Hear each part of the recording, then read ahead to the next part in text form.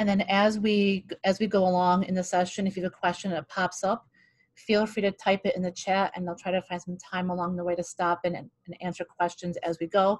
But we will definitely be answering questions. I'll leave a specific time at the end of it for answering questions as well. But if something comes up immediately, I'll be happy to check that out. Ithaca, New York, just up the hill and over from me, like 30 miles away. That's awesome. And I see that Don Rovero's in here. Hi, Don. Fellow Little Kids Rock teacher there. Arizona, Fort Wayne, Indiana. Fort Wayne, Indiana, do you know Laura Steigerwald McCoy? That's what I want to know. David Grenier, I see you. Another Little Kids Rocker there.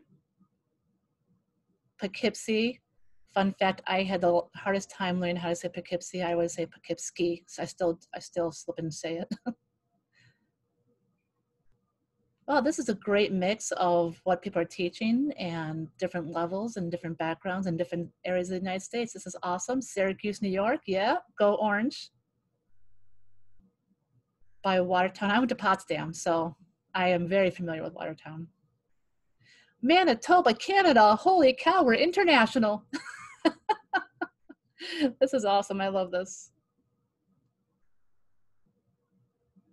Well, tell Laura McCoy that I said hello. I love her to pieces, and I call her the homecoming queen because that's what she is. All right, keep on typing away, and I'll come back and check that out in a little while. We have almost about 40 people here, so I'll go ahead and get started. And again, I'll be happy to share out a link where you can pick up this recording later. I'm going to give you access to my website where you can, I'll just have like a download link for you to get it at a later time, okay? Because it will take some time for it to process before I can pass that on. All right, without further ado, here we go.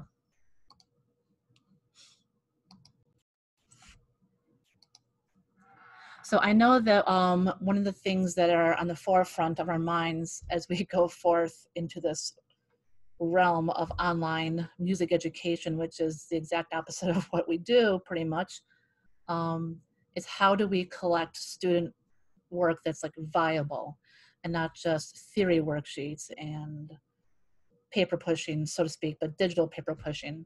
But there are other ways to collect authentic student work and provide them beneficial feedback for them as well.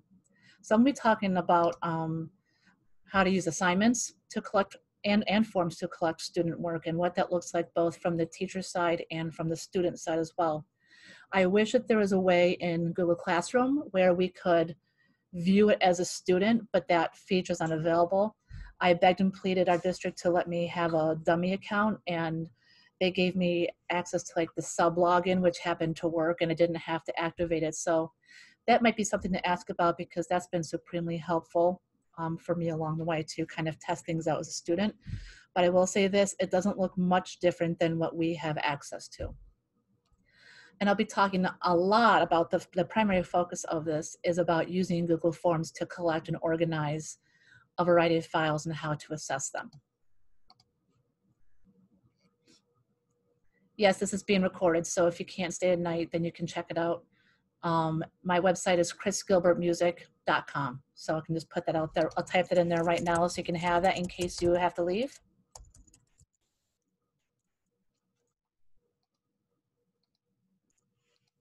Yeah, chrisgilbertmusic.com. So that's my website, and that's where I'll post a link where you can get access to the recording, okay?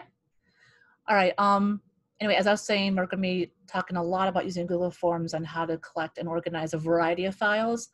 And also the coolest feature of all is releasing and importing grades from the Google Form quizzes straight to your classroom gradebook without having to hand enter 2,429 grades individually. So as most of you know, or maybe you don't know, but Google Classroom allows you to work with a lot of different types of files and documents, which is a huge benefit. Everything from Google Docs to Sheets, forms, drawings, slides, pre-made documents from your Google Drive or external like documents from your computer, a link to a website or a YouTube link. So there's a variety of things that can be both created and shared in Google Classroom. But what some people may not realize is that on the student side, there's a variety of different files that students can share. And so this gives you the ability to collect from the students documents, whether it's like Word or Google Doc, spreadsheets, PDFs, videos, presentations, drawings, like Google Drawings, images, and audio. So, and especially the video and audio, or even the image is a huge thing for us as music educators to be able to see what they are doing. Like when I was begging permission to still be able to Zoom with students, is that it was important for me and their learning that I see, because being a band director, I need to see their I need to see their fingers, I need to see their face. Listening will only go so far. So, but this is also a way for students to go record something for you and turn it into you for feedback at a later time. Okay, so I'm just gonna dig right in. I'm not gonna go too super in depth in collecting assignments, but just kind of take you through what it looks like from the teacher side and the student side. And then we're gonna spend more time in Google Forms, which is probably really why you're here. So just creating a plain assignment, and I'll also show you how to create this live and what that looks like and what you need to check to make this happen. So if you're just creating a plain old assignment, not talking about forms right now, just a plain old assignment, but you can create a form here, don't get me wrong. We all see this, you can name it, title it, do the instructions. If you click on add, this is where you can add files from Google Drive or a link or a file from your desktop and so on. If you click on create, that's where you can create a Google Suite item. Can you create a form from here? Yes, but it wouldn't link to your classroom into the gradebook automatically. But there is a workaround that I will demonstrate and show you later. Okay. After I create this assignment, this is the student view. So the student would click into the assignment, not just like click on the assignment, but click and view the assignment.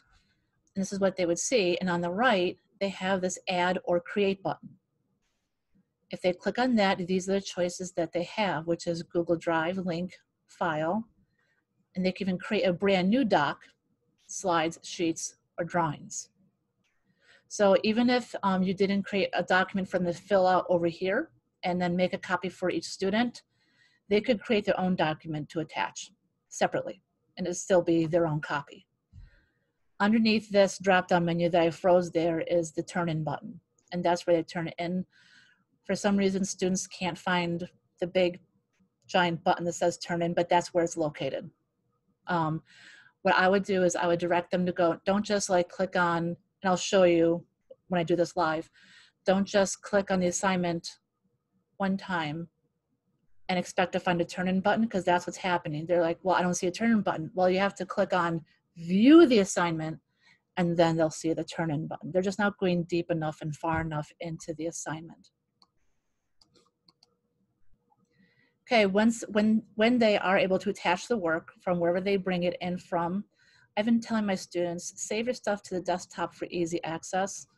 Otherwise, it can be going into random spaces for documents and over here in this program, over in that, and they're gonna have a hard time locating it. And this is a process I've been followed even before all this crisis happened, is where are you gonna save it? To the desktop. They like chant it out to me as just part of the process. But I would recommend when they're working, they save anything they're creating to a desktop just for easy access. They can move it around later. Anyway, so they're going to attach their work, and here I attached something that I had, and they could even add or create another item if they needed to, or do that for you. And there's that pink turn button. Now pink is just because of the theme of my test class, but their button would be in the color theme of whatever color your class is. But that's where once they attach the work, they can turn, and they can also add private comments here, or there can be a class comment that everyone would see here underneath the assignment. In the teacher view, when you turn it in, if you've gone this deep into Google Classroom, you've seen this, and to get into their assignment to start grading it, you would click on this document right here. Now I'm going to stop for 1 second. about everything we're doing, and I want to point out something that's in a terrible location, but this is where it is if this is meaningful to you. If you're a CSV kind of a person, and you can do you, and Lauren, I see your question about with students turning in, and I'll come back to that, okay? If you're a CSV and you like to do everything in Sheets and then import it elsewhere, this is where you get that. It's not in a nice location. It's kind of hidden. I hope that Google fixes that eventually. I have sent feedback about that. But if that matters to you, great. If it doesn't, ignore what I'm talking about. So again, you just click on this, and that brings us to this view over here. I just blocked it out because I don't think anybody in here wants to read my latest assignment for a class that I'm taking. But you can assess student work right here on the screen. You don't have to click out of anywhere. Something to know, if you click on this little arrow right up here, you can sort the turn-ins and the not turned-ins, so they can shuffle all the turn-ins to the top. And then when you click on this arrow right here, it'll take you, as you're grading the assignment, it'll take you through all the turn-ins first. You don't have to go searching for who's turned it in. It just does all the turned in first. And you can grade it, and you can have a private comment to the student feedback. You do not need to click on the return button repeatedly, like for each individual student, I mean. But once you're done with that class, you can click on that triangle there and choose return multiple submissions. So that could also be a time saver for you as well. Sort and return multiple instead of click, search, click, search, click, click, click, click, click, click, click, search, and then return. It's going to be a time saver for you. Then once you return them, it auto-populates the grade straight into the gradebook in Google Classroom. So in regards to just plain old vanilla assignments, what can be turned in? Any file type that I showed you, where I showed you the student screen, back a few. Here we go. Anything from Google Drive, a link to a website, a file from their computer, or they can create new docs. You can, video, audio, and pictures fall under the term file. And the pros of this is that multiple files and file types can be uploaded to just that assignment. It also keeps everything in-house, but be sure to check where it's going, and I'm going to demonstrate that live, because don't be like me, and I'll tell you why in a minute. But if you don't mind having a cacophony of files, but it's all located in the assignment folder, then this method is for you. It's not the only method, but this is an option. But like I said, some of the cons are that in the Google folder where everything goes, it's going to be a mess of different file types and hard to navigate. And if they didn't label it with their name, you wouldn't necessarily know who was attached from if you're looking at files inside of the folder. You won't need to, because you can open them right from the assignment where you're assessing it. But if that meant anything to you, then there you go. Options. I believe in options, because everyone's different, and different things work better for other people than others. And this is I just wanted to pop in this reminder, is that if you are creating a Google Doc or sheet or drawing or slide that you want the students to manipulate and fill in the blank, but you're concerned about students changing each other's work, you have to select make a copy for each student when you create that assignment. And that will give each student their own individual copy. And that way they're not changing or manipulating anybody else's work. But also, and this may answer some of the questions, and I see another question up here about from Karen. I'll check that in a few minutes. Remind students not to click done and turn in until the items are attached.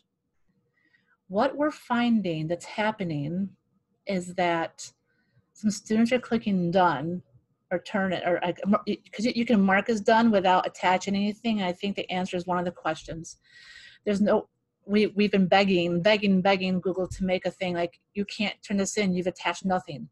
But in a way, that's okay, because for doing projects outside of Google, beyond this whole assignments in Google Forms thing, sometimes I just want kids to come back and click, like mark done, because they've done the assignment on like Soundtrap or something. So that's, it's kind of iffy there. But but they're also clicking done, turn in, so they can show their parents.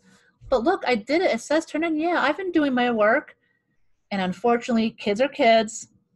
Doesn't matter whether it's 2020 or 1960, kids are kids, and they're also forced into this crisis situation that's not very conducive for them in their learning environment. And they're not meaning any malice towards us, that they're just trying to get through the day with their own personal home lives as well. And sometimes there are kids that are just, oh, nope, forget this, I'm not doing it, turn in, yep, I did it, and then hoping that it'll sneak through. But you know what I do? I kick it back. I don't grade it, like return, no file attached, try again. And that's, I'll be happy to show you how to make a copy for each student. Please remind me if I forget. I just kick it back to them. Sorry, not finished, no file attached, and try again. I literally spent an hour before this session working with a student just to get him to get into my Soundtrap class because he didn't follow directions. But remind them to always come back to Google Classroom and double check to make sure that it says that they submitted it. If it says they submitted it, it will say, do you want to resubmit? So that should be a clue that they've resubmitted. Google should have a pop-up about, are you sure you don't need to attach something? And they can click yes or no. And that takes away part of the ownership. But okay, now going into this, the easiest and fastest way with as little work as possible to do this without clicking 500 million times is to create a quiz assignment. So here I've made a dummy assignment and I chose quiz assignment, and you notice that it created a blank quiz. And here's the most important, super important part. If you like the idea of not having to hand enter 250 grades for an assignment, especially if you're a course teacher, that this grade importing toggle switch is visible. And I'll show you how that looks when it is and when it isn't. But that's super important. And I do not recommend locked mode on Chromebooks unless you know that every single student has a Chromebook. Okay, in my district, not every single student has a Chromebook, but this is what's the most important. Then you can click on this quiz and create it from there. Can you attach a pre-made quiz and have that pop up? Yes, and that can happen either in quiz assignment or an assignment. You just exit out and add your own. And of course, all of the grading, the points and the dates and the topics, and then you can assign to who you want to assign that to. So here I was talking about on the check where you are sending the form quiz. When you create a Google Classroom, it automatically creates a classroom folder. But for some reason, the way that my district had set up, when I did that, it created a folder, and then everyone in the district could see everything and all the work that my students were submitting. And they were getting bombarded with notifications that there is something. It was a hot mess that I had to spend a lot of time cleaning up. So I take the time every time I create a form or a doc or anything Google where it has to go to a folder, I just click on this folder in the top left-hand corner, and I can choose. I've made a folder that has no viewing permissions, and I just drop it in there so that I know that no one else can get in there and view student work and risk that violation of student privacy. Okay, so in this dummy quiz that I've made, instead of choosing short answer, paragraph, and the usuals, if you keep on scrolling on down, we get to file upload. And this is what you choose to collect different files within a Google form. You have to select file upload. I'll leave that there for a second.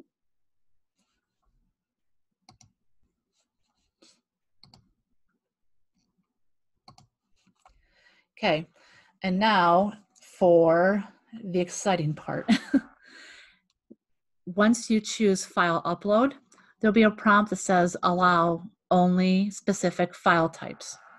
I have to put on my glasses because I can't read the screen. Getting old sucks. Okay, so once you toggle that on, then you can select exactly which type of file that you want your students to select.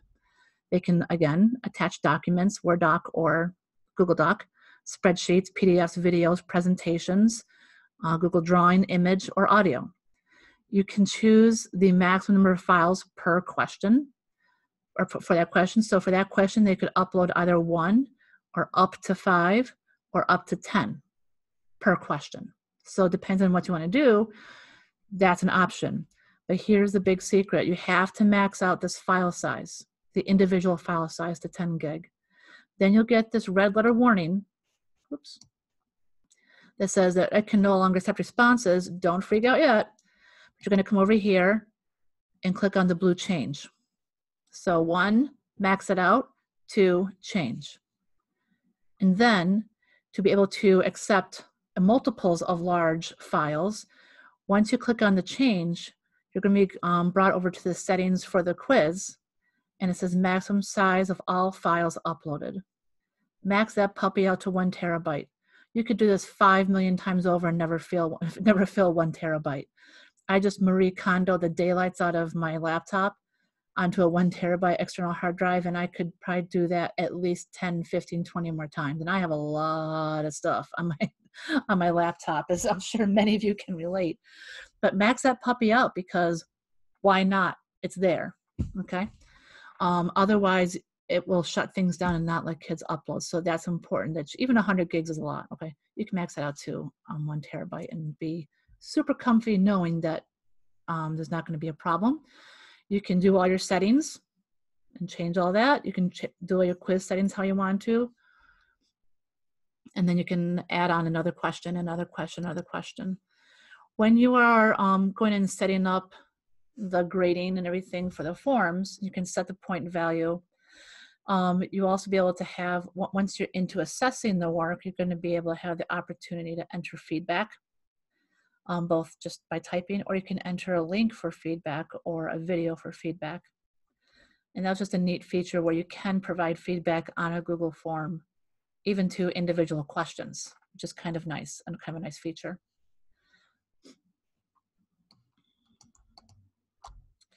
Okay, so this is what you're going to view after the student submits.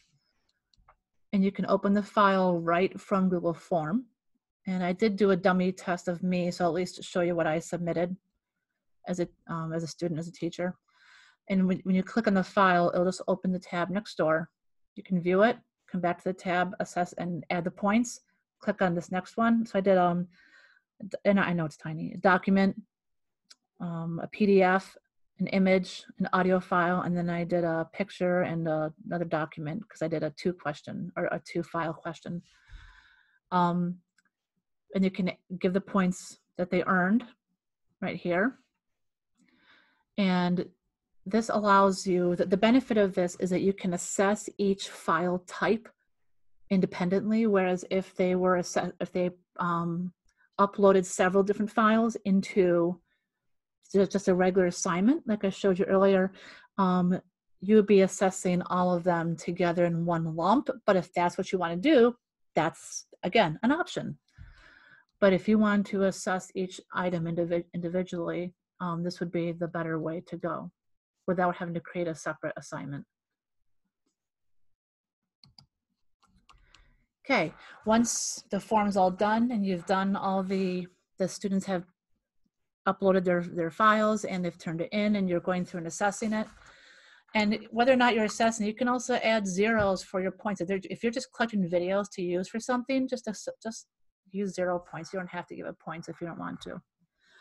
The most important thing of all right here to get all this assessing you've just done, to get it back to auto-populate in Google Classroom, is you need to release the score.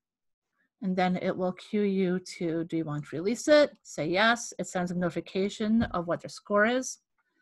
And when I ran this earlier, I used my friend's entry on some training I did for faculty at my school yesterday, and I gave her some fake numbers, and she's like, "What? You gave me a 30 out of 50? Whatever." So they legit do receive an email on what they received as a grade. But you release a score. When you go back into Google Classroom, right here, when you're into the student work, and whether it's accessed through the assignment or through the grade book, you would click on import grades, and then it'll go loop and auto-populate every single one. Now let's say that some kids do this and you do this process, and then another batch of kids do this. Is it going to overwrite and change the previous student's grades? No. It'll just update whoever's are updated automatically. When you're creating a Google form, make sure that you create a name field. Otherwise, you're not going to know who's turning it in.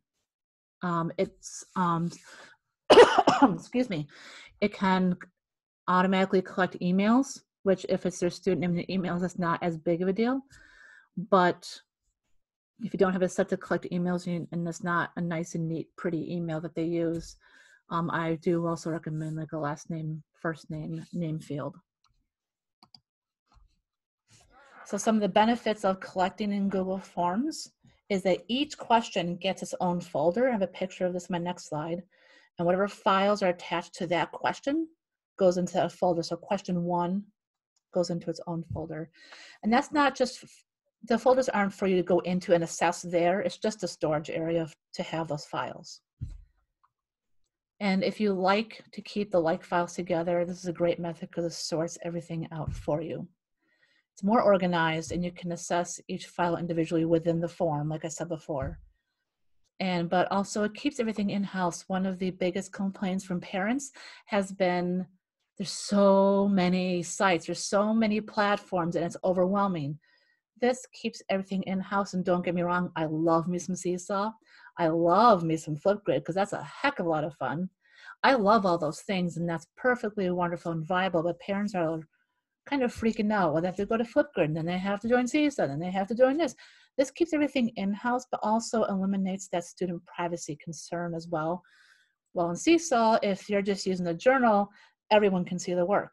Unless you're using the activities, then that locks it down a little more. Or in Flipgrid, you can keep it hidden and then release those if you want to. So there are options there, but this just eliminates them having to go to outside sources. I'm going to talk about some ideas about easy ways for kids to make a video out of files in just a minute. That's coming up. You read my mind, Sarah.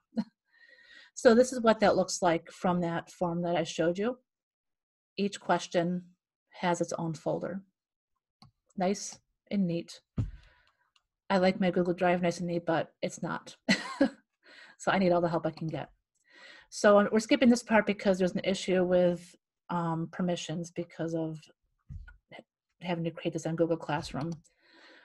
But some different ideas for you to take away from this before I demo this live and answer some questions is, if students are saying that they're having a hard time understanding how to attach a file, kind of pay attention to that.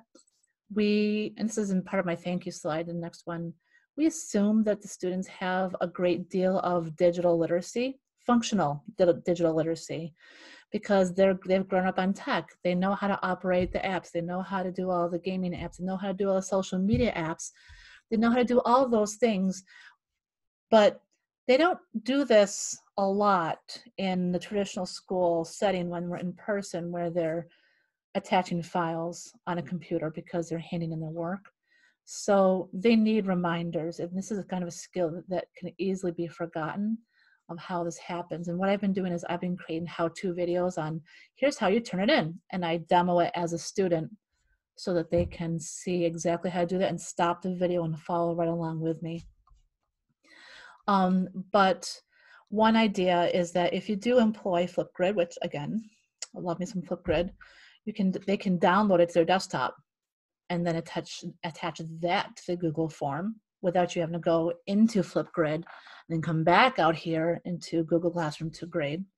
And that's a workaround, especially for a student who does not have a smart device like a phone, but may have a school Chromebook. Most of the school Chromebooks, I believe, have a camera on them unless the school has deactivated them. Eek.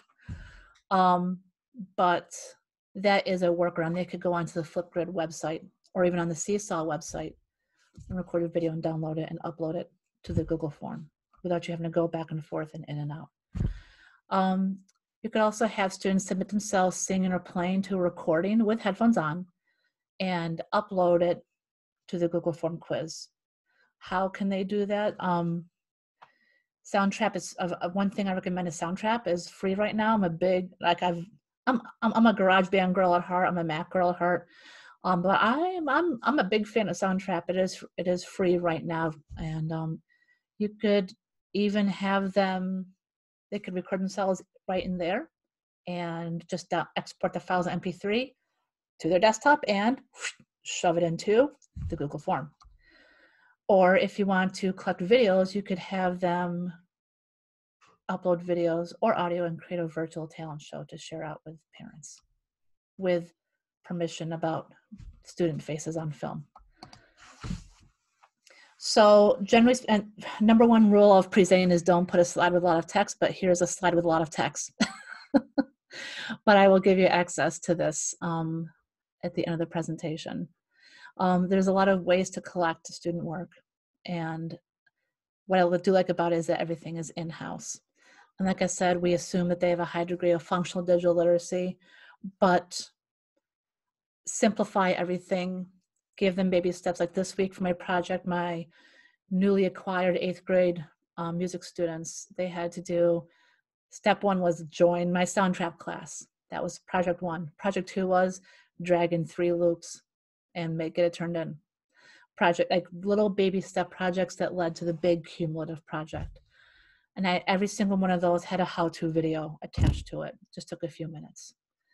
And like I said, I've committed to doing these like how-to videos. You can easily screen record with Loom, L-O-O-M, and also put your face in a little bubble if you want to in the bottom corner. It looks pretty cool.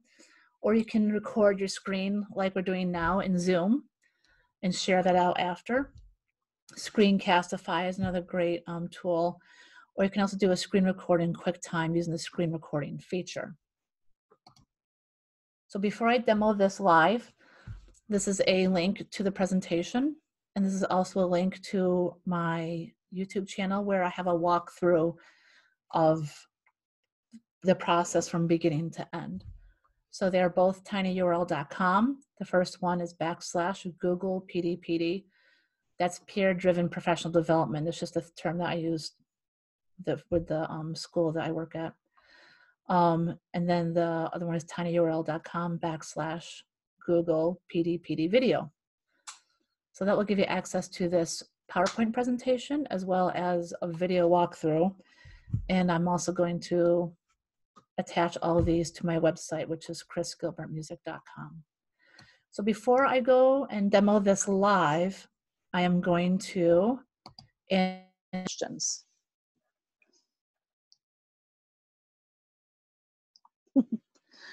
Here we go, glasses, okay. Someone said that they've been having issues with students turning in work without attaching things. Is there a way to prevent that, like it was discussed earlier? No, there isn't. I think someone suggested, I wish that they had like a new, or they had like a warning. Are you sure you want to turn this in? There's nothing attached. So no, there's no way. Like I said, I just kick it back with no grade and say nothing's attached. They may legit just not understand how to. And I've even Zoomed with students and watched them do it and even requested remote control to show them where I can control their computer and help them do that. Creating slides from PDF worksheets. Yeah, nice.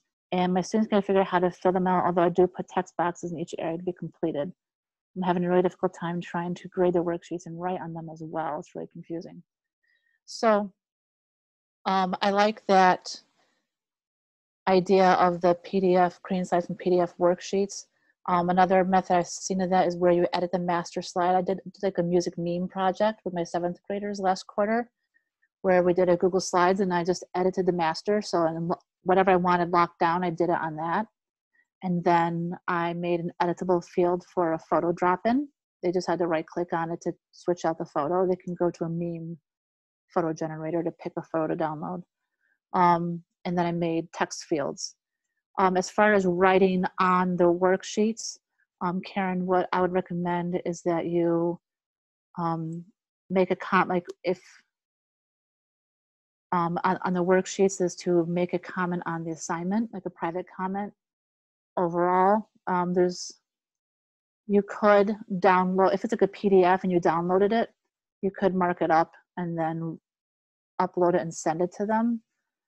But that's extra work of creating a material to send back, and there's not really an easy way in Google Classroom to send files back and forth. Okay, where do we get a copy for each student? Okay, keep that in mind, Joel. I'm going to show that. Google could have a pop-up about attach something. Yes, I wish they would. When you return something that's not graded, you need to put a comment, right? No, but I do, just so that there's a paper trail, even though it's not a paper trail, but you know, it's just so I can provide, like, if the parents were, I could provide a report to a parent where it says all those comments, nothing attached, nothing attached, nothing attached. And so you have that paper trail, digital paper trail, so to speak. So the document the student filled out, even if not attached and turned in, is still completed and living in the Google Docs. How can you use a pre-made quiz? So if a student filled out a document and it's not attached and turned in, it's still completed and living in their Google Docs, yes, on their area of the drive, Karen. Does that make sense? Okay. So they could always go back and reattach it and resubmit it, and you could maybe help them find that, okay? What is the easiest way for kids to make video or audio files? I like Flipgrid. It's easy, it's user-friendly, and they've come a long way in terms of student privacy. They do not need to create an account to use Flipgrid. And even that, you can even, I think you can turn off the video and just record audio. In Seesaw, I like going to Soundtrap Edu. There's a Edu side of Soundtrap and a non-Edu Soundtrap. So soundtrap.com/edu. It's very GarageBand-esque. If your students are familiar with GarageBand, it's an online digital audio workstation. I don't work for them. I'm getting no kickback. I wish I was, because I've been promoting them a lot lately. But that is an option where they can very easily record in live and very easily create an audio file with just very few steps and very little setup. Another way to do audio files is they can just do voice memos on their phone. Whether it's Android or Apple, just open a voice memo app, and usually there's a share where you can share it out as an audio file and choose where that's going. They could probably send it to their own personal drive if they have that linked up, and then access that file from their Google Drive when they attach it. Does that make sense, Sarah? I have a couple of screens going on, so I can't see if everyone has, so I can't see who's like, okay, yeah, thumbs up. Joanna Tan, how to share the forms and can we share to the whole class, the talent show. Okay, I'm gonna go and demonstrate the forms in a second, and downloading videos takes forever. Is there a quicker way? So when you are assessing them within the Google Forms, it will open in a separate tab next door, and that will allow you can like preview it. So if you have no desire to download and you just want to look at it and watch it, you don't have to download it to watch it. You can just preview it in that window without having to download it. If you want to download it to use it for something, if you want to download to use for something, it does sometimes take a bit of time. But if you keep the assignments short, it should be easier. It's also a space sucker on your own devices, which is the main reason why I picked up an external hard drive. And actually the 1 terabyte wasn't, it's even cheaper now than when I bought it a couple years ago. And now they have even bigger external hard drives. And I've been uploading any of those kinds of files just directly to that to keep it off of my newly Marie Kondoed laptop and desktop. Let's see, a few more messages and then we'll get going. I'll demonstrate this. How to protect the files again, save the quizzes to another folder, not the class folder. The make a copy for every student, Joanna, I think is what you're asking. I'll demo that. Virtual talent show in lieu of spring concert. What's the best way to do that? Flipgrid's a great place to do it, but that's just shared out within the class. You could, if they upload the videos to the form and you download it, you could just drop them into a video editor of your choice, like iMovie, Windows Movie Maker. I'm not a Windows girl, so please be kind on that. I'm going on memory. WeVideo. There's I've also used Filmora, which costs money, but I do love Filmora. Soundtrap is free currently now for 90 days or through June. Then after that, it's like $5 a seat per student. And where does all the assignments go in the class folder? Yeah, it goes, like I was sharing earlier, they, you can direct them where to go by clicking that little folder in the top left-hand corner by the name of what you're working on. You can direct them where to go. So, yeah, Filmora is free. There's a free version of Filmora, but it has a watermark. But there's some reasonable paid versions of Film. There's different levels, and before they made that cheaper and more affordable for teachers, I dropped the money on it. Oh well. But how do I use Soundtrack? 1 second. Joanna, can you unmute yourself and expand on that question? Did you mean Soundtrack? I mean, yes, that one, the one you just said. Okay, if you want to stick around at the end, I'll be happy to do a little mini walkthrough of what Soundtrack looks like for anybody who wants to stick around at the end. Okay? All right. So without further ado, I'm going to share my screen really quick and kind of show you this live creation aspect of it and how it looks on the teacher end.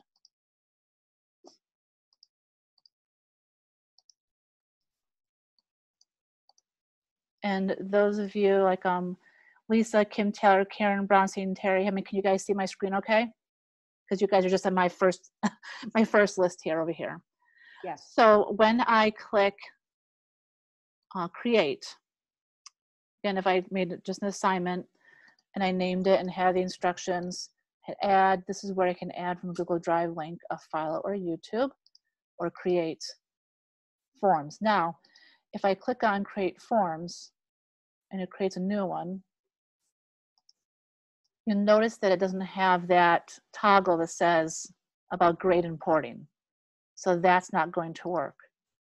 But if I add from Google Drive, and I hope I still have one in here because I've done some house cleaning. Let's see if I can get that one from earlier work. Yeah. You can see how that has the grade importing.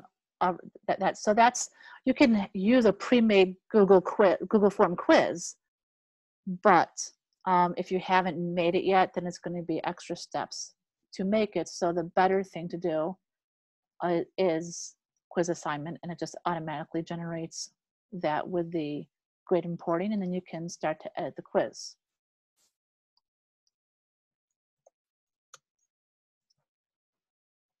So I'm just going to call this Friday Night Fun, because yay, professional development on a Friday night. Woo! I was trying to be respectful of like school hour and Zooms nonstop during the school day. Yeah, woo! So I'm not going to get too deep into specific, but I just want to get you creating the questions. So question 1, add a picture to this question. You can type whatever you want. Now, instead of multiple choice, I'm going to choose file upload, and it just tells you that it's going to be uploaded to your drive. So it's going to go into their drive, and they're going to require to sign into Google. The biggest issue is if you're like me, you have 5 million emails. And I do that to keep things separate for different things that I'm involved with. But sometimes so do kids. And if I'm signed into my school email and I try to, or I'm signed into my personal email for a Gmail, and I'm trying to do my schoolwork, it won't let you be assigned into both at the same time. And then students are like, oh, but I can't get in, I can't do it, because they or someone else in their family, if they're sharing devices, are signed into Google somewhere. I tell them sign all the way out of sign out of all accounts.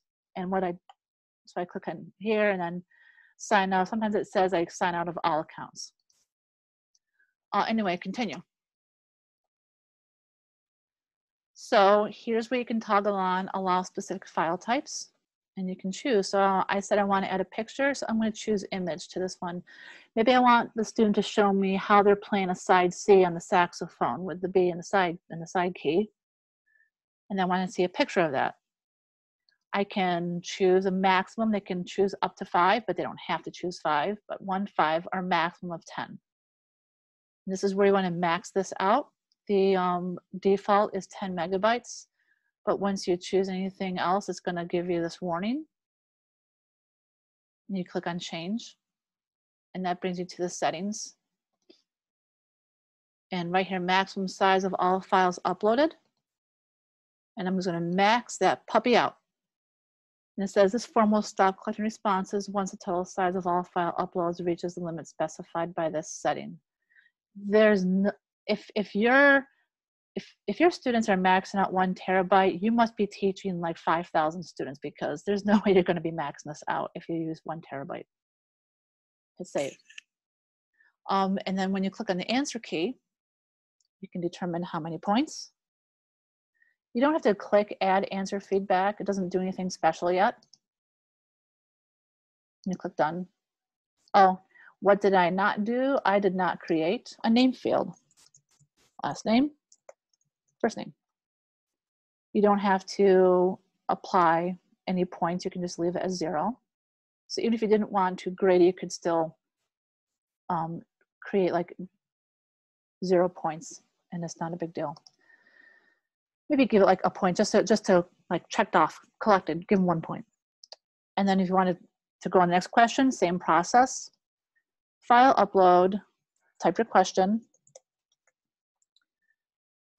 Specific file types, you can, if you want to do video or audio, you could do that. Well, in that case, you want to maybe put this to 5. Max this out. But because you've already set it to 1 terabyte, you don't have to change it again because it's already set as 1 terabyte. I see that the chat has some questions. I'll look at that in a second. Go to the answer key, give it the points, and done. And you can repeat this as many or as little times as you want. Now up here in the top left-hand corner, here's that folder I was talking about earlier. And I created like a dumping area called cleanup. But notice that there's no permissions on it. So I'm going to move it to there so it doesn't bug anybody. And then it keeps it all like no one else can get in there without permissions.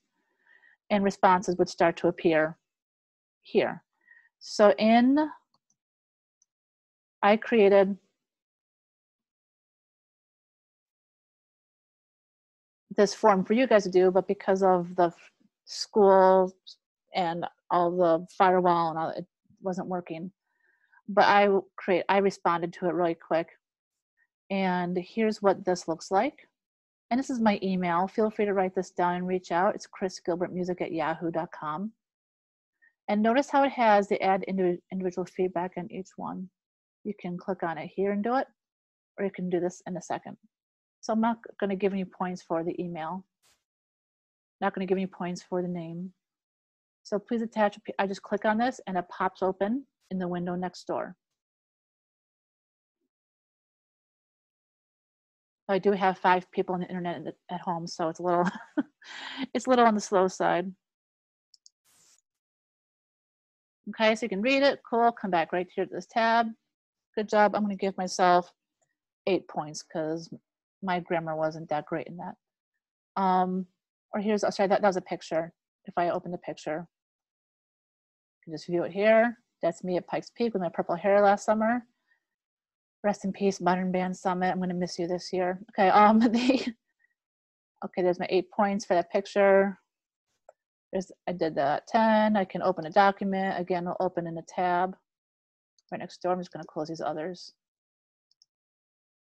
And it's an empty document that I uploaded, but it's there. I'll give myself a 5 on that one. And here's a video of me. We're not gonna waste time watching that nonsense. Terrible video, I'm gonna give it a 3. And I did a March Listening Madness project with my students. And let's say that I wanted to add feedback on this. You just enter, nice job. Or I could link for feedback or make a video for feedback on YouTube.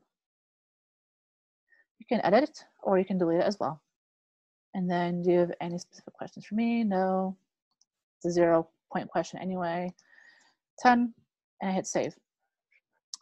So when you go through this whole process with all your students, then, or like whoever's turned it in and you're sitting down and grading, even if it was like 20 out of 40 students, you want to release a score. And then you'll get the message that you can send a message with it, or you just click it and go, send emails and release. That's just coming to me at school. It's not a big deal. So then it says score released, and it shows you when the last time is that the score has been released. Okay? And I will show you that in one moment.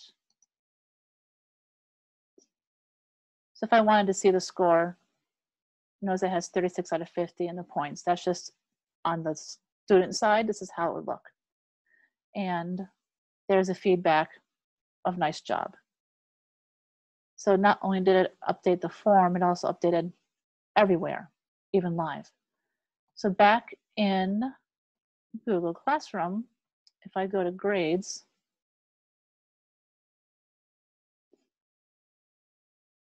I'm not in this one. Let me.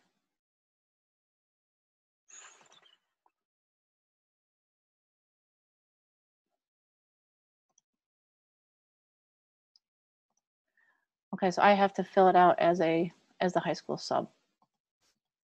So give me a hot second. I'll sign out of all this. And I'll show you this when I do this as a student, so that you can see that happen.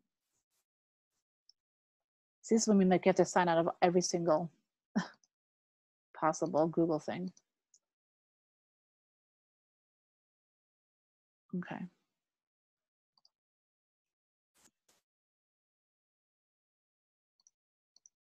The school was very nice and gave me access so I could see these things happen as a student. So it's been very beneficial when I'm setting up my classes and stuff. So here is the test class. This is how it looks to the student. View assignment, go all the way in. That's what's talking about how you have to go all the way in. I'm not going to add or create here. I'm just going to do this really quick. I didn't require that. And this was attach a picture. You can choose My Drive,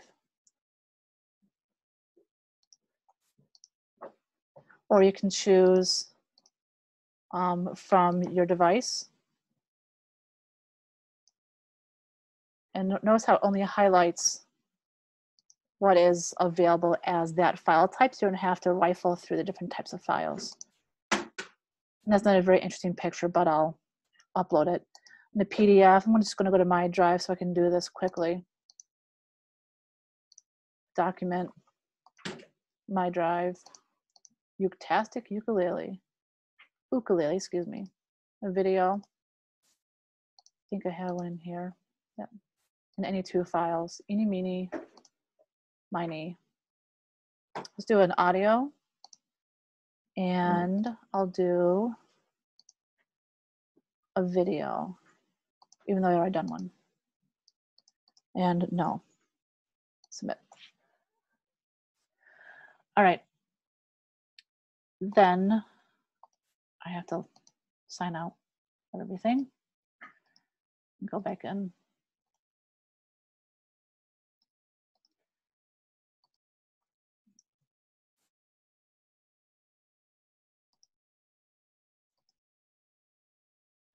Almost there.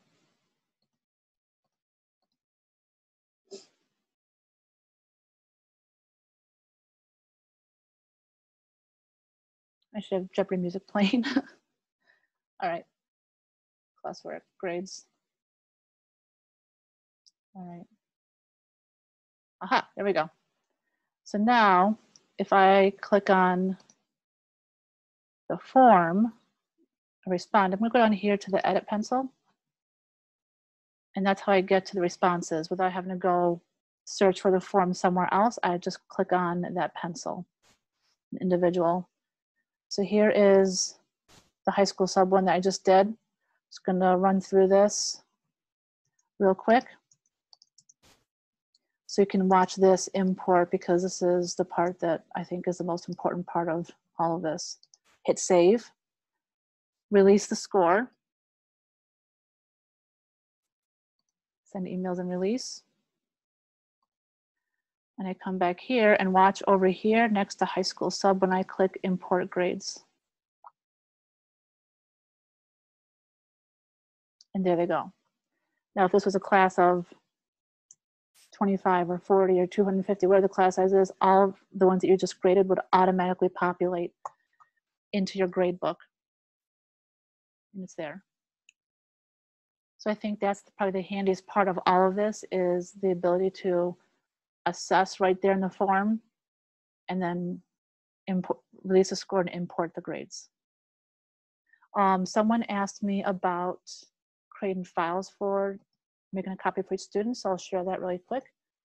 So if I want to create an assignment, I'm just going to name it nonsense, and I wanted them to edit a doc, it will cue me to create the doc.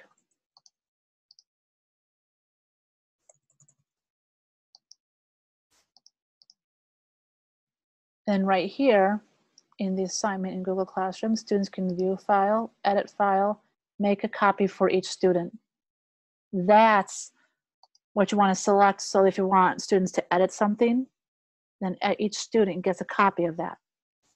And that's how you would make sure that they're not either this way, or when the students attach a file separately that they've created, would be the other way. Okay, I'm going to go back to the chat here for a second. Is Soundtrap free? Yeah, you can make a fillable PDF. A Cami extension is what I've heard. I haven't used it personally, but I've seen that people mention that a lot. Is Soundtrap free? Yes, right now through the end of June. The assignments go in the class folder that's created, or somewhere else that you can direct it to go to. And at the end of the year, if I choose to delete a folder for the upload videos, will students still have access in their drive? Yes, because those files are going into your drive. So they still have access to those files in their drive. For files students should download as materials, still better to give a copy. I think it's just better to give a copy to each student. But if they're creating it on their own, outside of just on their own and making their own video, their own document or whatever, then they can just create their own and attach it. Can I please demonstrate in real time how to attach a PDF that was converted to a slide, students view, and how I can make corrections on the slide? And then a parent wants permission to access a drive. Is that okay? Parents shouldn't be accessing the drive per se, but you can invite parents into the Guardians feature in Google Classroom that just gives them access to a report of what the work is that they are doing. Can I export grades from Google Classroom to a spreadsheet? I'll share that really quick. So this is what I was kind of talking about, excuse me, earlier, is in the assignment. Yeah, once you click into, I'll do that one more time because I did click through that pretty quick. I went to the classwork and to the assignment I made. I had clicked on view assignment. It's not in a nice place, but right here there's a gear. You can copy all your grades to Google Sheets or download as a CSV, and that's where you can get them after you've graded them. So if that's your jam, that's where you would go to get them. And then attach the PDF. Karen, do you mean that like how to edit the master slide? Like with a PDF? Okay. Where are the parent access options? Yeah, hi, should I talk or? Yeah, go ahead. Yeah, so I have all of these fantastic music worksheets, theory worksheets. And so I've been creating slides from them, you know, as background, so the kids can write on those background slides. But they're sending me blanks, and they're not sure, even though I put text boxes in each space for them to write in, they're sending me blank. I think that they're just not, I think they are trying to fill it out, although some are very confused about how to fill it out, but they're not submitting them in their completed form. And I, as their teacher, have not been able to easily mark those who have filled out the forms correctly, to like put X's on the incorrect answers and write comments. It just seems really hard. So I'm looking at if that's doable or if there are alternatives in terms of using all of those amazing worksheets I have, rather than having to spend hours recreating them. Okay, let me dig into this for you.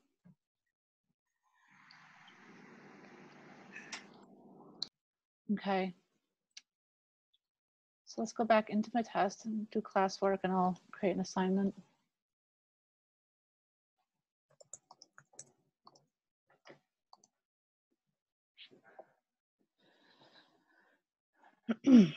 So first in the assignment, make sure that you make a copy for each student. That way they're not editing each other's work.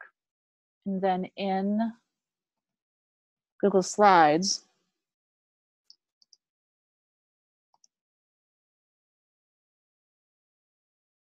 you'll go to Slide and then Edit Master. Now I would even go through here and delete everything that you are able to, just so you don't have a bunch of different choices and everything.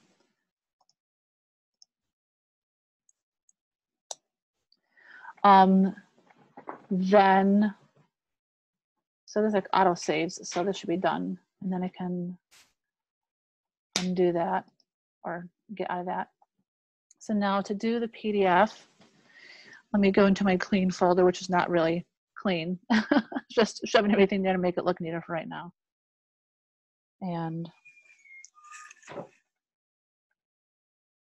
find a JPEG, or find a PDF, excuse me.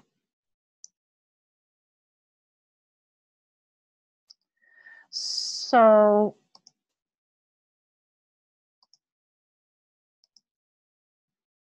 my slides just went away when I did that. Interesting. I haven't imported as a PDF on there, but what I have done is, like when I'm editing the master, you can choose the background color to be a certain color. And then you can even add a text box that you don't want changed with directions. And then when you're out of this, they can't do anything no matter how much I click on this. But if I wanted to make something editable, I want to insert a picture. Insert image.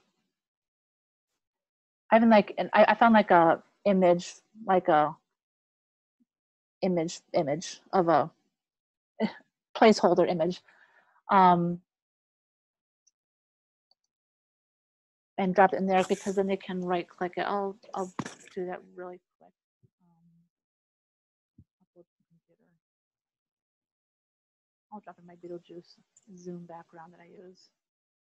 I love me some Beetlejuice, big fan. But so notice I can't change directions, but if I right click on it, you can instantly place the image from wherever they want to place the image from. So with that being said, if I did a snapshot, I know that this is not like a worksheet, but I'm just going to snapshot it really quick. And I can drop that. I'm going to drop this into the master. So slide, edit master.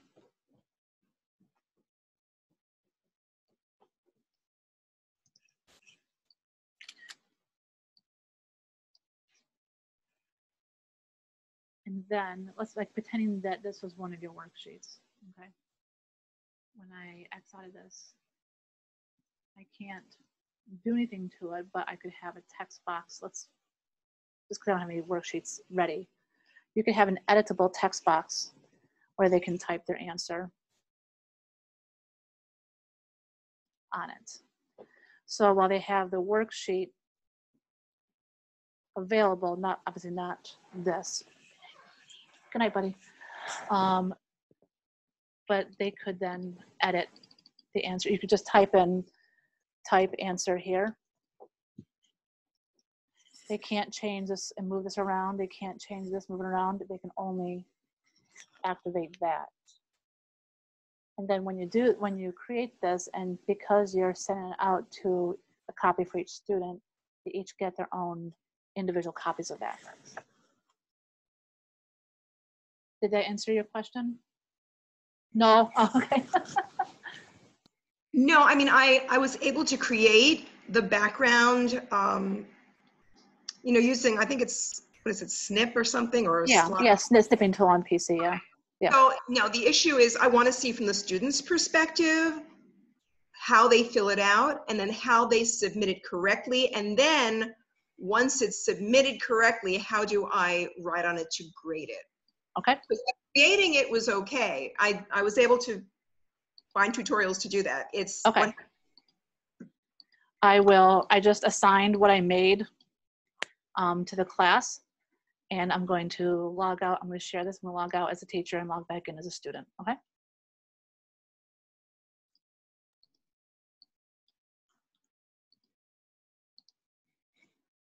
This is why I wish that Google Classroom would allow like a teacher and student view to avoid this kind of a thing, but it's doable.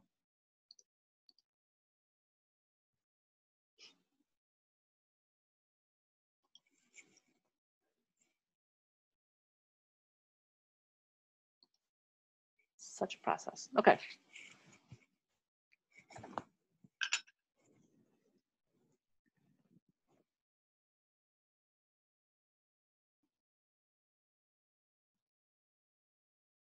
So here's the Google Slides thing I just made. This is what it looks like to a student. I can't click on change anything, but I can change my answer in that field. And because they all get saved to drive, they don't need to, if you share is to share a link, they don't have to go through that process to turn it in. So when I'm going to go back into that as a teacher,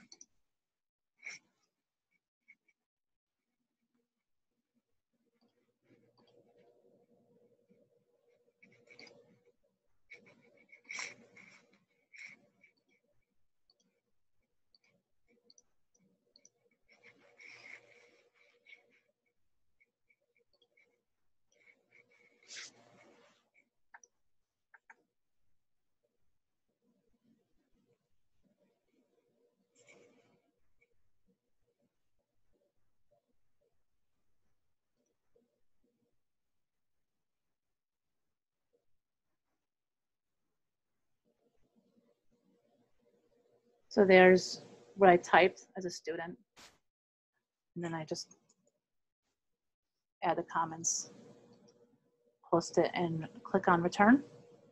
This is the arrow I was talking about before where you can sort the turn in, but I don't have this populated with students in this one. Return it. And then in my grade book, it's there. And I can return it again.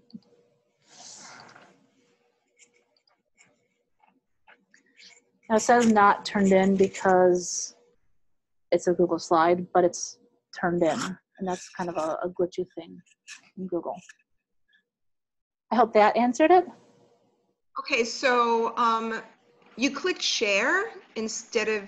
No, I was just showing that they don't have to click share.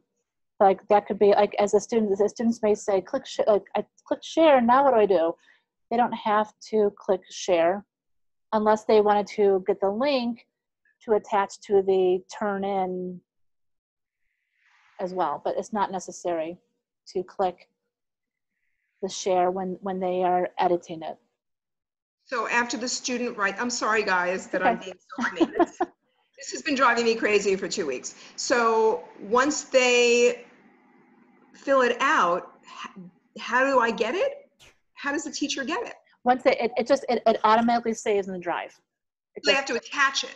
They have to attach it Nope. as a file. How do I get it from their drive? It automatically links it when you when I created the slide. 1 second. When I created the assignment,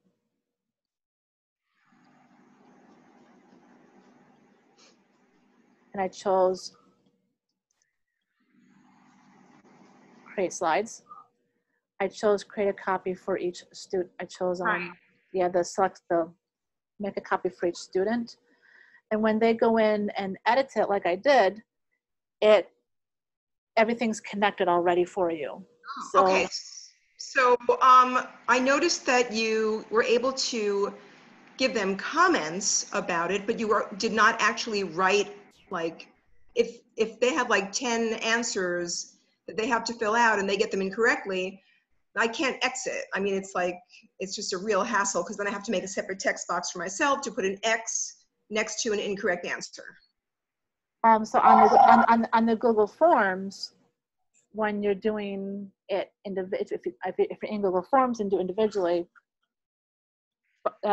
you can comment on each thing.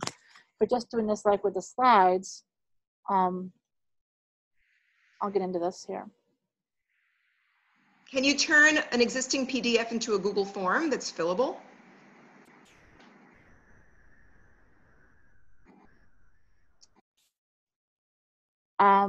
You would have to link outside of the form. Okay. If that makes sense. Okay. All right. Okay. Thank you. Yep. Okay, I'm going to go back into the chat here for a second. Oh, the parent access options. If I go to people, and then you can invite guardians, remove guardians. When you invite guardians, you'd have to type in their email.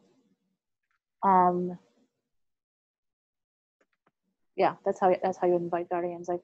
We use school tools that I have to get like the email list off of school tool and start typing email. And I've also been able to just, when I click on, I just hit print and send it as a PDF. Isn't that I just like literally from this screen, and I came in view details. I just hit print as a PDF if there's anything I want to share, and that just saves a PDF instead of using it actually printing it by paper. CSV is comma separated value. It's a term for Excel. And can she send you a worksheet to try? If you want to email me, I could try. We could always connect that way. Please make a student account and see. I can't make an extra student account. So I have to actually invite them from my school. Just make an account and make a trial class. Then I just do an account. Some schools don't allow us to. They have it locked down so that we can't create a student. Like I invited my students according to their school email, but I'm not able. The only reason I can create a student account for me to view is because they gave me that special high school sub email. But I know other people who have schools that have actually made a dummy account for this purpose. It's great they don't have to click share. Yeah, exactly. It's one less step. But it's, frankly, I would want to click share and then I'd be confused as to what to do. So that's why I just, in the instructions, don't click share, just fill it out. It gets saved and then you can see it automatically like I showed you. And the drive just automatically saves the changes. Yeah, links to your drive, not the student drive, correct. Yep, Cami extension may be a better way to fill it out. No district money for subscriptions. That is great to know.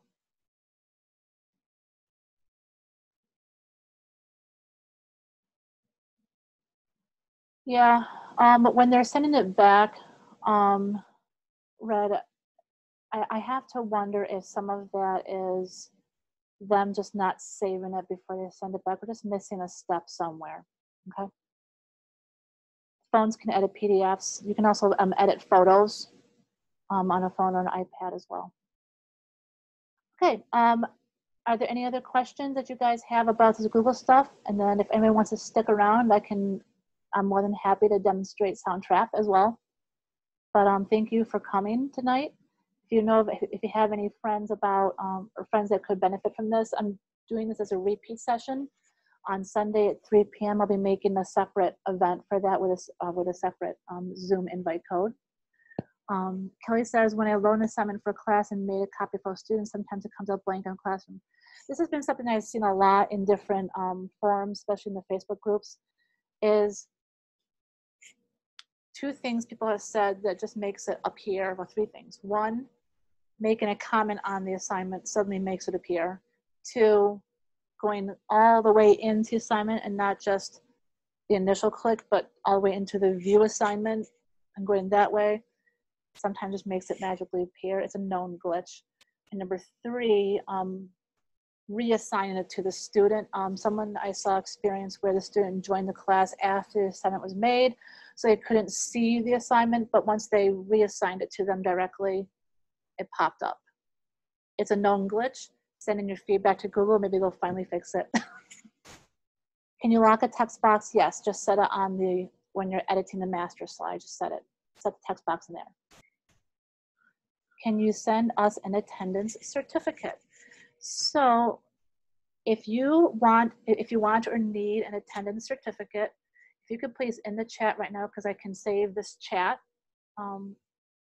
If you could enter your email, you can send it to me privately or publicly, and I will snag that, and I'll be happy to email you out an attendance certificate.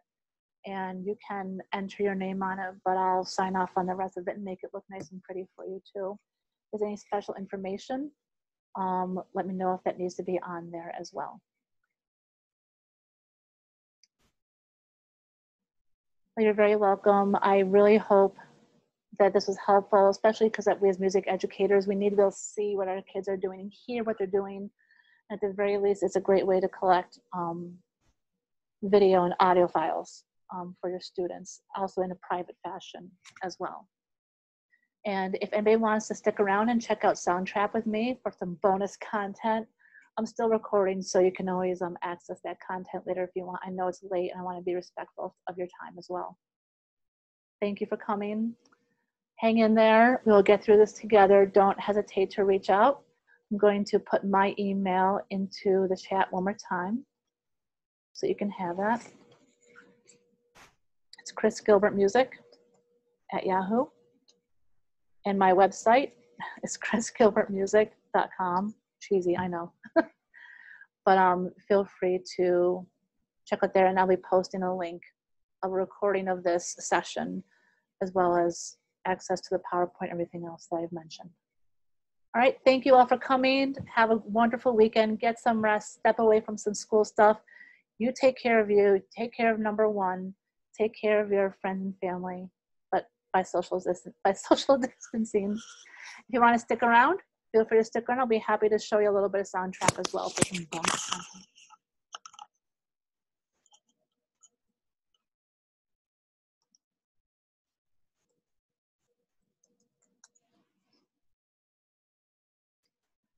So when you are initially going to Soundtrap, you have to use your school email, and the website that you're going to go to is soundtrap.com/edu/. And then you would click Start as a Teacher. And because you're a teacher, you get a 120-day free trial, all features, no strings attached. And I like Soundtrap so much, I actually purchased this for myself personally because I was so impressed with it. You just enter information in the school information, and then you create your free 120-day free trial, which is great because it gets you through this time. And if you don't want to go beyond this, then you don't have to, but you may fall in love with it. So fair warning. And there is an education side as well as a non-education side. Just like in BandLab, which is another online DAW website, which I use, the non-education site, there's no control over content, so be fair warning, go to the EDU side. And there is no questionable content on the EDU side, and there's no way to access the questionable content. Okay, if you just want to like click in and create some stuff, I'm just going to stop sharing for 1 second to make sure that I'm sharing my computer audio. Okay.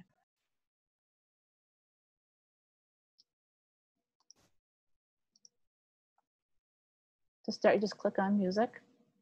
And if you move your mouse around here in the middle, you have access to loops, a patterns beat maker, player keyboard, add a new track, import file, invite a friend, because what's cool about this is you can collaborate. I actually had a cute little pair of a French horn duet who unfortunately their solo festival got canceled, but they were able to record in their parts right here in Soundtrap separately apart across the town, and create a recording of them playing their duet together. But they have loops that you can use and browse to create music. You can also record voice or on a microphone. You can also attach a guitar or an amp. I think I have my uke attached, or maybe not. But there's all kinds of ways to create music. But like for a microphone, use this, whether it's voice or instrumental. And for like a plug in your guitar or a bass or an electric uke, you would use this. These are just access to different sounds, like if you're going to use a keyboard to play the different sounds. I don't have my keyboard plugged in right now, but I have like a Williams 88 key and it has a USB, and I can just plug it right into my computer and USB port. For the loops, you can sample them. Can you guys hear that? Okay. You just drag it in. It's, like I said, it's very garage band-esque. You can drag it out, make it shorter, do whatever you want with it. You can layer it up. So maybe now I want to bring in a guitar. Cool. For time's sake, I'm just going to pick and drag. I have no idea what it's going to sound like, but that was B minor, I think.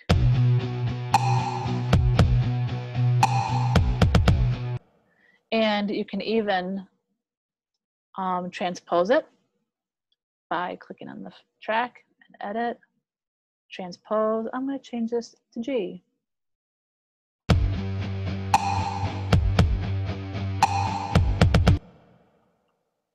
So that's kind of a cool feature, and that they use letters for the transposition instead of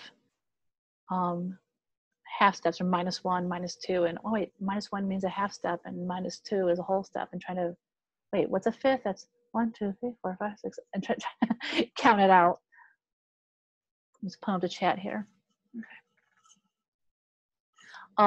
They have all kinds of, they even have like new ones. Maybe not that one. You can always X out and go back to the start. Let's bring the synth.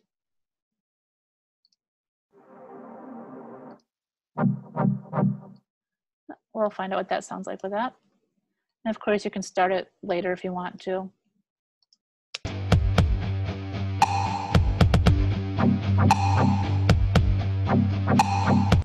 So dragging loops is one feature. And then delete.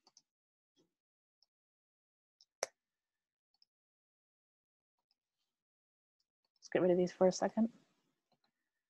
You can also record in your voice.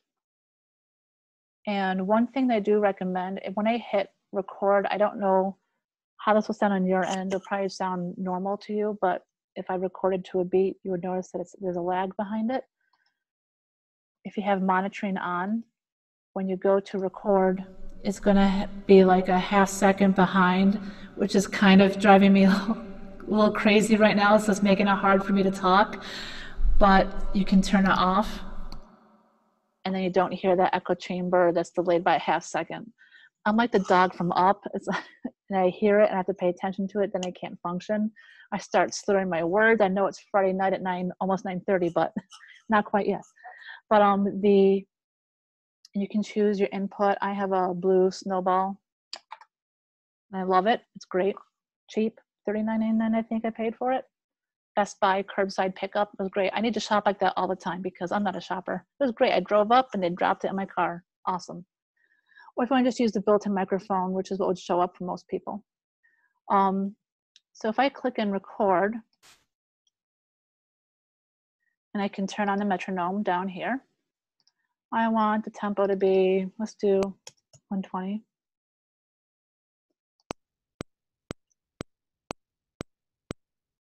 One, two, three, four, 1, 2, ready, go. And there's even a little reverb on this. 1, 2, 3, 4, 1, 2, ready, go. And if I take off the reverb, 1, 2, 3, 4, 1, 2, ready, go. Kind of cool feature. You can also play with panning left and right if you want to, and the volume as well. If you click on the voice, you can choose different effects to apply to it. So here's the echo effect. 1, 2, 3, 4, 1, 2, ready, go. There it is. You can hear it there at the end. So there's different, I'm gonna put that back to the mobile mic enhancer. So what I've done is with my 6th graders, I dragged in a recording of Alien Invasion, which is a song that we're playing. Just drag that out for a second. And I drop this right into the project. Now I think that tempo is faster than 120. I think it's 132. I could be wrong, but I'm just guessing here. I'm not going to adjust right now. I'll redo this recording really quick.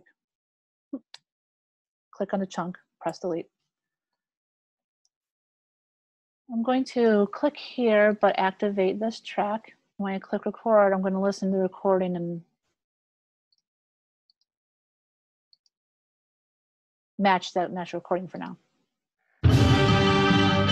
1, 2, ready, go. Now I know I can see that I started it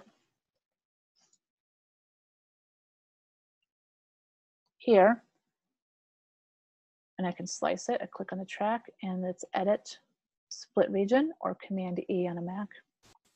And this is available for PC and Mac for all platforms. I'm going to shove it over here and make this start about here, I think. 1, 2, ready, go. So a little 1, 2, ready, go. Make it start at 2. That makes sense. 1, 2, ready, go. So if I was checking out the actual tempo, that'll be more accurate, and I could set that down here so that that would be accurate. So then I have my students, and I have it pre-set up with the microphone, and I just rename it Your Part. And I'll show you the education, the classroom side of it and everything.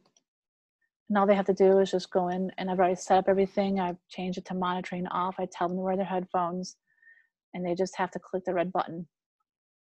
And then to turn it in, they have to click save. Now what's kind of cool about this, I talked about the collaboration, is you just click on the people button over here. You can invite others to collaborate on the project with you, and they would get a message saying, hey, they've invited you, do you accept? And you accept, and then you can alter within the project as well. I'm just going to cancel that for now. So that's kind of a really cool feature, is how students can collaborate across the miles. For the beat maker, another way to do that is that you can 1, 2, ready, go. 1. Just going to delete this track for now. And I'm going to mute this. That's solo, mute. This is where you can play with automation, volume, and the record activator. I want to make some beats. So let's see, I'm going to give a kick. 1 and 1 and. So this is beat 1, beat 2, beat 3, beat 4. And I want to snare on 2 and 4. 1 and 2. Huh. Okay, cool. I like that.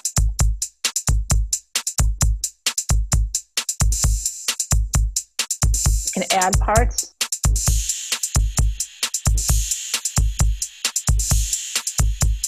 So the drum machine sound, you can change the drum machine sound to sound like something else. You can also, students, like for my percussionists, they don't have percussion instruments at home. They click on instrument, I'm like, okay, you're gonna use the letter A for the bass drum and play your bass drum part in. So they could, essentially, let me turn these back on. And I'm going to make up a bass drum part because I don't have that part memorized right now. I'm in the drum track. 1, 2, ready, go.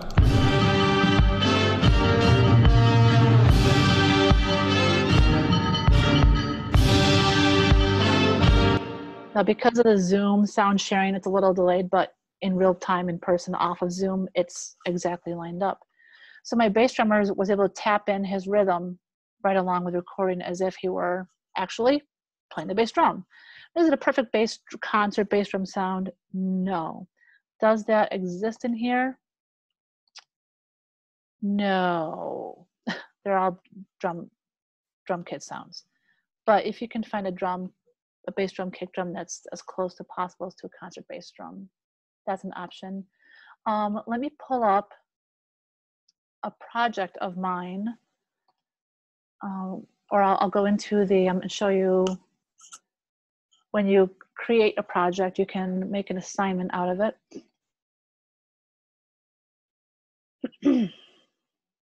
So here's this song I just created, and I can create assignment.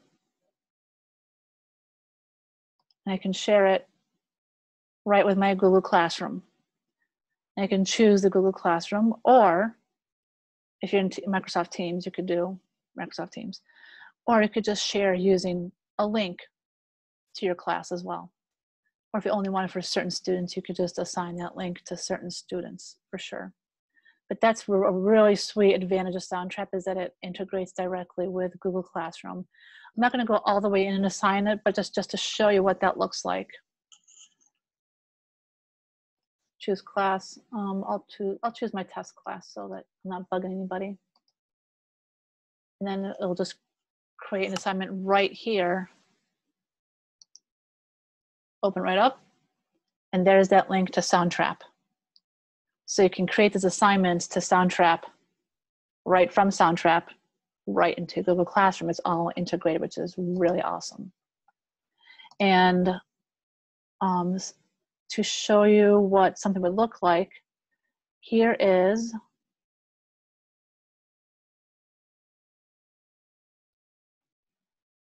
my bells and whistles French horn. So these are my cute little French horn girls. They're in 6th grade. Bless their little hearts. They just love the French horn. I can't wait to see them when they're older and more advanced. They're going to be so good. I can't wait. So what I did is I recorded a click track, and I did a keyboard rendition of their part. So they had a part to play along with. And this is what they recorded in. I haven't edited this yet.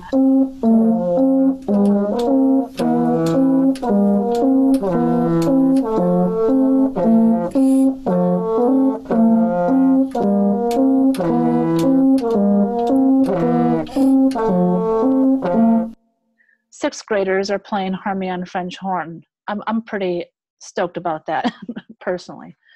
But they each recorded these tracks separately, and you could see that we could communicate. Like, they had some struggles learning it, but they're high flyers, and I could coach them through it, even just right here in Soundtrap. And I recently, and then I'm doing a band. I'm in the middle of a band project we just started this week, where I'm asking my 6th grade band students to record playing along to the recording. And when you create an assignment, what that looks like when it loads is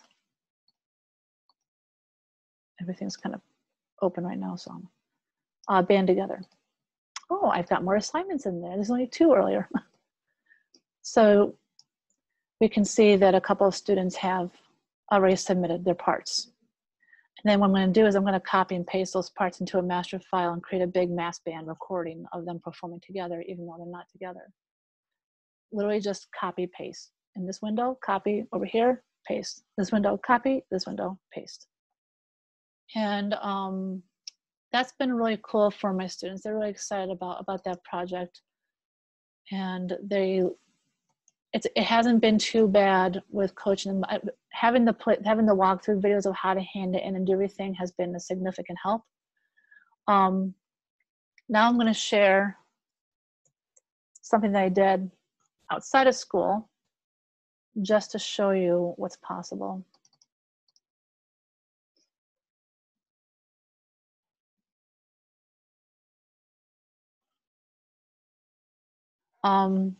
I just did a virtual ukulele ensemble with a bunch of little kids rock teachers. Why is this back in my EDU?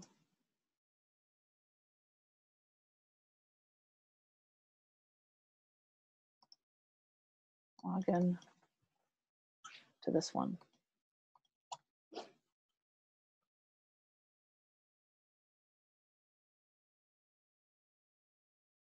Okay. Still put me back because I'm all like logged into Google everywhere. This is why. Irritating. I love Google, but this is the irritating part is I can't be logged in multiple places. But let me get into that Google and then I'll show you that projects I think that's worth sharing as a possible idea.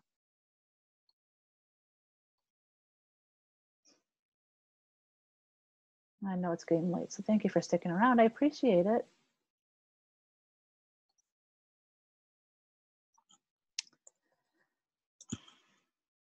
My next feedback to Google is to avoid this. All right, now let's try for me to log into this. Log out.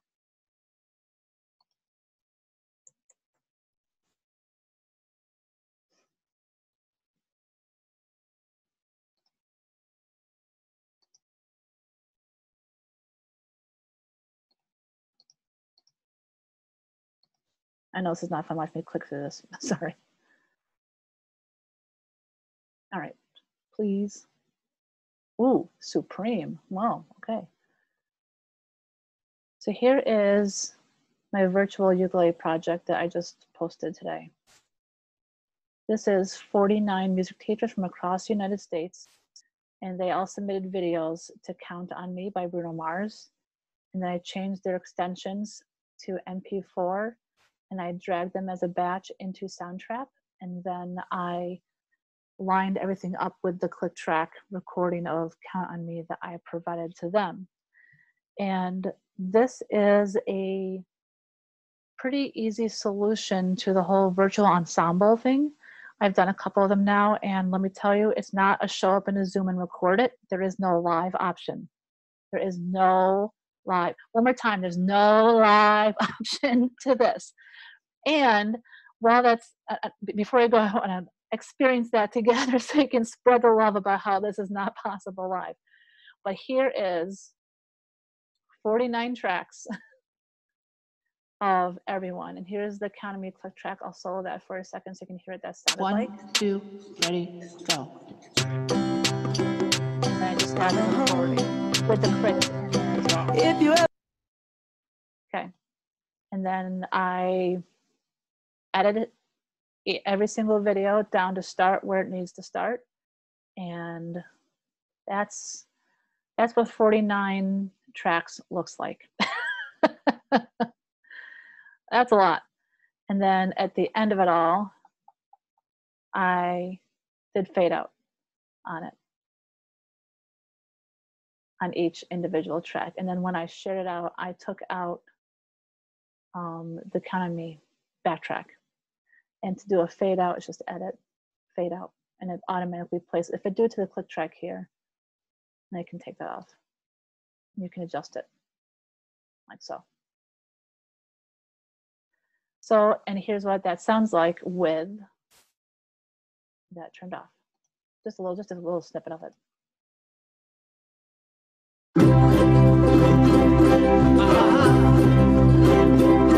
If you ever find yourself stuck in the middle of the sea, I'll sail over to find you. If you ever find... So you can see that some people's videos were a lot louder than others. So I just went through and played with the volume. Just right here on this knob, I just dragged it up or dragged it down, like so. And some had some like background noise, or they didn't use headphones. I had to unfortunately turn them off or turn them down in the mix a little bit. But that's I didn't really do super heavy duty editing on it. Every file enters with a little bit of reverb already placed on it, so I could play around with that reverb if I wanted to, just by clicking on this little dot there. So if I wanted kind of to have a little more reverb or bass or treble, I can play with that right here. So that's a very super fast version of Soundtrap. I also did this with a modern band. We did All Star by Smash Mouth. And we use these as message to our students that we're thinking of them and that we're there with them emotionally, even though we can't be there with them. And it's been a really fun project to work on, but it is hours and hours of editing, but I do it because I like it and I enjoy the techie stuff. So without further ado, I'm going to unmute everyone because I want us to experience this of why you can't do a Zoom rehearsal live and in person. If you haven't experienced this yet, this is a whole new level of chaos. So I'm going to unmute everyone. And we're all going to clap 4 quarter notes together. Okay, here we go. 1, 2, ready, go. Even just with that, you can see there's like kind of like gunfire going across the place. Now it's time to sing. Do, do, do, do, do, do, do. I'm not a singer, don't judge. Do, do, do, do, do, do, do, do. That's it, together. Okay, here we go. 1, 2, ready, go. Do, do, do, do, do, do. Ready, everybody, hallelujah chorus. Bum, bum, bum, bum. 2, ready, go. Hallelujah, hallelujah, hallelujah. There's a great hallelujah chorus failed there that's absolutely delightful to watch and hilarious. But this is why we can't. I'm just going to mute you guys all again. I love you, but I'm just going to mute you. This is why we can't do Zoom rehearsals, and I don't pretend that the videos I make with the virtual ensembles are Zooms, and unfortunately the media promotes them as Zoom meetings and rehearsals.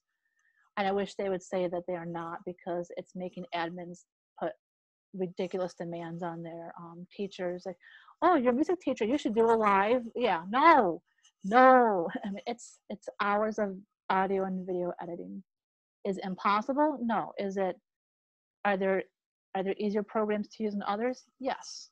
And I actually have a blog post on my website all about the process. For the first go around, I'm about to post my second go around thoughts on that as well. But if you're interested in that and want to hear more about that, feel free to reach out to me. And again, I thank you guys for joining me tonight. If you have any questions, please feel free to ask away, unmute, stick around, whatever you want to do. Blessings to you all, and stay strong, and we will get through this. It'll be okay.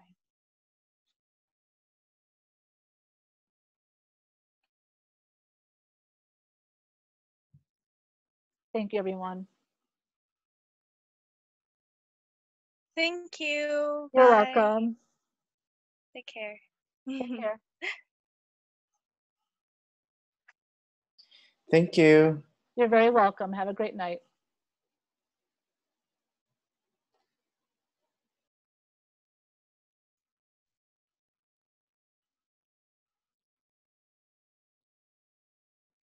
Did you have a question, Jonathan?